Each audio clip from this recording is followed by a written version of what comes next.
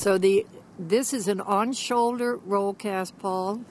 The thing that you're going to have to watch out for, you're going to have to break the habit of taking that thumb's hitchhiking. Make that thumb there, perfect. And don't forget step 2, because when you, the first part of that cast is simply to get the line away from your body and out of the way of the rod, but it's in a weak position way up high, so pull down to your power.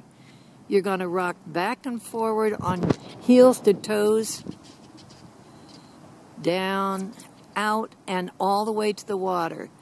On step 1, it's a clear.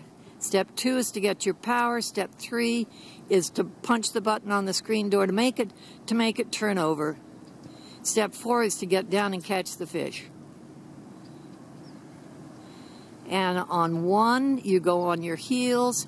On 2, you get the transfer of power.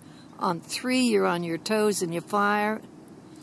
And I want you to think of your thumb nail as being the tip of that fly rod.